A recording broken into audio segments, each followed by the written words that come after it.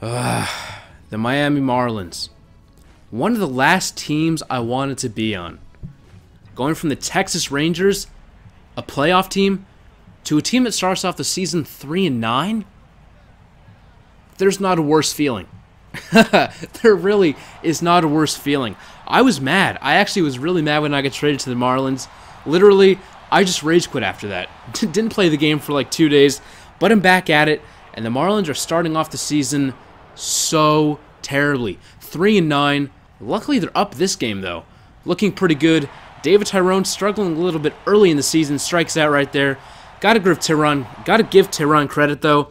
That was an absolutely fantastic changeup. But the Marlins would win 6-3.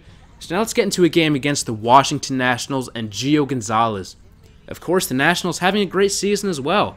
You know, Nationals are one of those teams, so young, so talented, you can expect them to be a threat for several seasons to come. Base hit for David Tyrone off of Gio. Gio's a great pitcher, and so for David Tyrone, that's actually a pretty big accomplishment to get a hit off of him.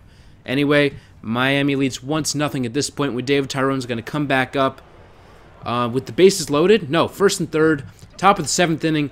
Henry Rodriguez is in, and David Tyrone absolutely unleashes on one to right field. Second deck home run for David Tyrone. That's his 5th of the season. This is game 15, I believe. And that's a nice job. Great piece of hitting right there by David Tyrone. A little bit later in the game, Tyler Clippard, wants no part of him. He's going to intentionally walk him. A lot of respect for a 19-year-old. Seriously. Got on base 4 times this game, a single, a fielder's choice, a home run, and an intentional walk. So heading on to the next game, top of the 5th, Miami's losing by 2, and now they're not. Deep to right field, back at the wall, and Miami has a 1-run lead. Absolutely cranks one off of Dan Herron.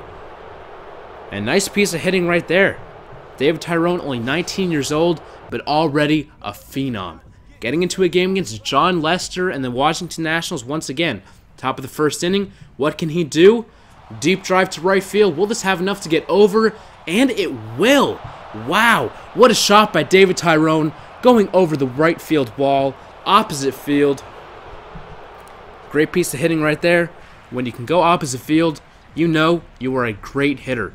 Top of the 5th, down by 1 at this point. John Lester still on the hill, and he's going to get hit. Ooh, was that a message? Is he sending a message to me? I don't know. David's going to stare him down, though. And Miami would take the lead 6-3. Henry Rodriguez pitching once again. Hit a home run off him last time. And that's a deep drive to right field. Could it be 2? And it will. First row into the right field stands. David Tyrone with another home run. Number 7 on the year. Great piece of hitting right there. Wow, nice job. 9-3. This game's pretty much over. Top of the 8th inning. Tyler Clippard's in. And that's a drive into right field. Pretty deep. Will it have enough? And not quite. On the warning track. And he's going to make the catch for the out.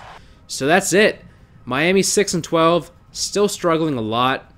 Double the amount of losses than wins. One more game against the Pittsburgh Pirates. Let's see.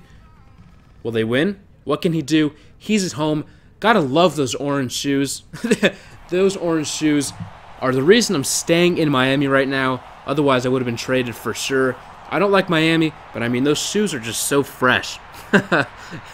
Double for David Tyrone right there. Nice piece of hitting. I believe it's Garrett Cole pitching. Bottom of the 3rd inning, runner on 2nd. And he's going to crank one to right field. Will it stay fair? And it will. Right off the foul pole. That's going to be a home run. Great piece of hitting right there. Miami would win this game. And that's it for this episode.